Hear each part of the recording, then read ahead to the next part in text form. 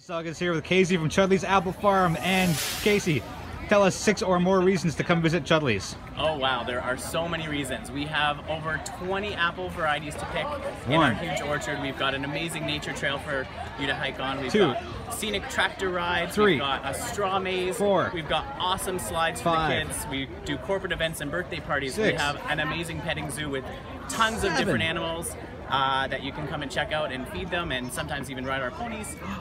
Lots to see and do, and our amazing apple blossoms, of course, and lots of other delicious treats. So I've eaten it as we've been taping, so come get some. My mouth is watering.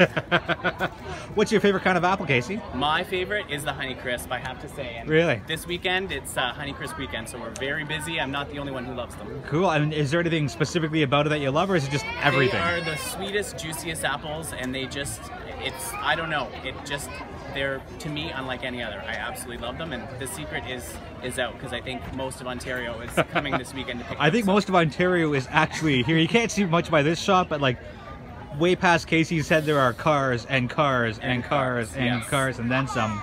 So, have you done the hay maze?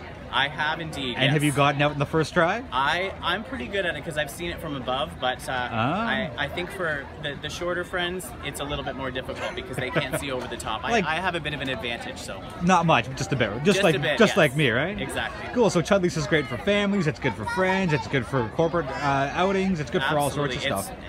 All ages, from 1 to 99, and we see everyone coming and leaving with a big smile on their face, so. Excellent, well.